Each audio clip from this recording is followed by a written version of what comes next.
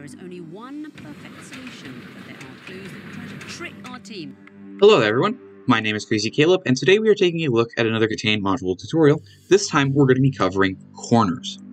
So this one has gotten given a little people some trouble just because of it being a weird puzzle. But essentially, what this module looks like is this module has 4 different colors of corners, in this case being red, green, yellow, and blue.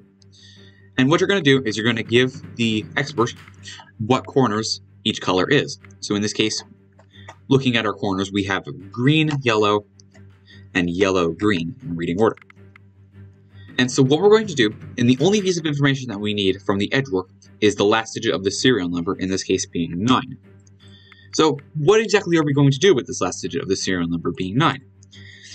This is going to be the starting location on the diagram here. And what we're going to do is we're going to find the shortest path through the diagram that visits all of the remaining corners and touch them in order in which they occur on that path.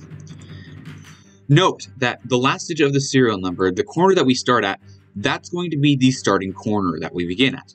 So let's find all of the 9s and see which one has the corner that we can start with. And in this case, there's actually only one 9 that pops up on here. So this is going to be it. Green is indeed in the top left, so this is going to be the first button that we press, regardless of the path. So now what we're going to do is we're going to find the last 3 corners on this module, and we're going to figure out how we can get to them in the shortest way possible. So we have yellow in the top right here, yellow in the bottom left right here, and green in the bottom right over here. So how exactly do we determine which is going to be how we can get the shortest path? So we're going to use these arrows to go to each different cell, and what you want to do is you want to essentially find the shortest path. So the way how this can be done is I'm going to start looking around here, and I can see that, hey, we can go down here, and then we can go to the right, then we can go to the right.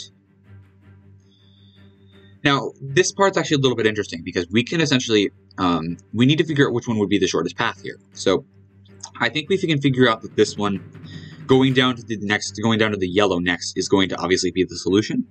So let's do bottom left as our next press, because we cannot go up and we can't go to this other yellow right over here. So that's pretty obvious of which one we're going to next. So then we're going to keep following the arrows, this one going to the left, this one going down, this one going to the right, this one going to the right.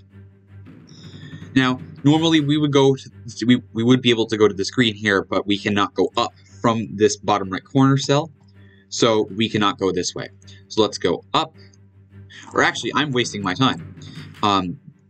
We can go down here, and then we can go to the right here, essentially. So now, here's where things get a little bit interesting, because obviously, we can go up to this yellow cell, but still go back down to this green cell. So this is probably where the part that we have to count the number of steps it would be to take in this path. So if we were to go right to this green, so we would be doing 1, 2, 3, 4, 5, 6, 7, 8. 8 would be if we took the bottom right path first. However, let's go to this yellow first. So we have 1, 2, 3, 4, 5, 6, 7. And notice how that was indeed a shorter path to take. So that is obviously going to be the path that we are going to take in this case.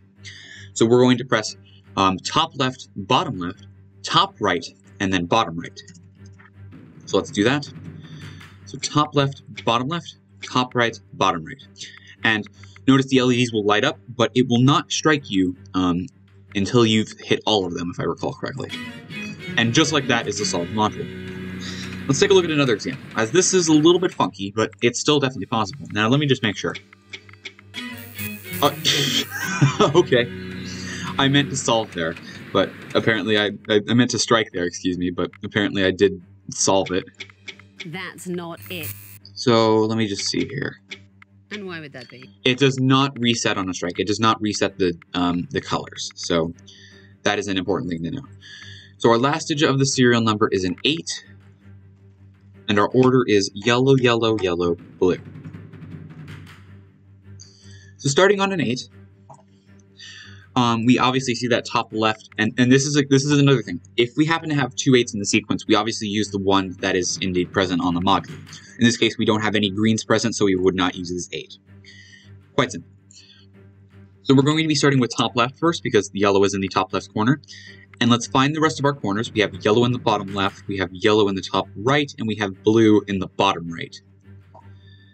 This one actually looks rather quite simple. So, what we can do is we can continue going right, and here's where things get a little bit interesting. So, we need to figure out which one we want to take first. Do we want to go to these guys first, these two up here, or do we want to go to the left first and then go back to the right? So let's figure that out. So we can obviously say, so we're going to move 1, 2, 3, 4, 5, 6, 7. So if we were to go to the left first, with the yellow in the bottom left, that would be 7 moves.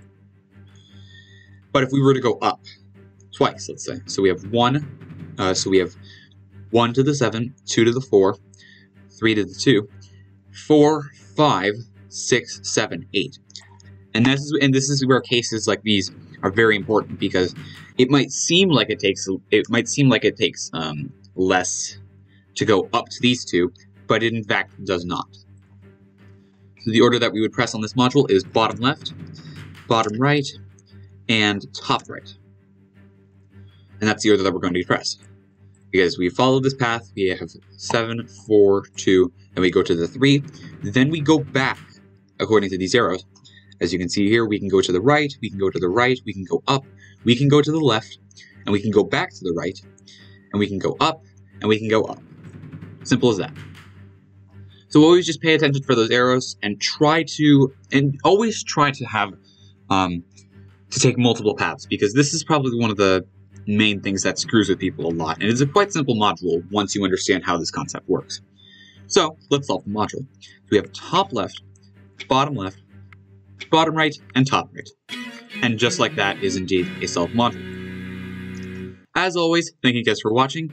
Remember to stay crazy, stay cool, and I'll see you guys later. Bye-bye.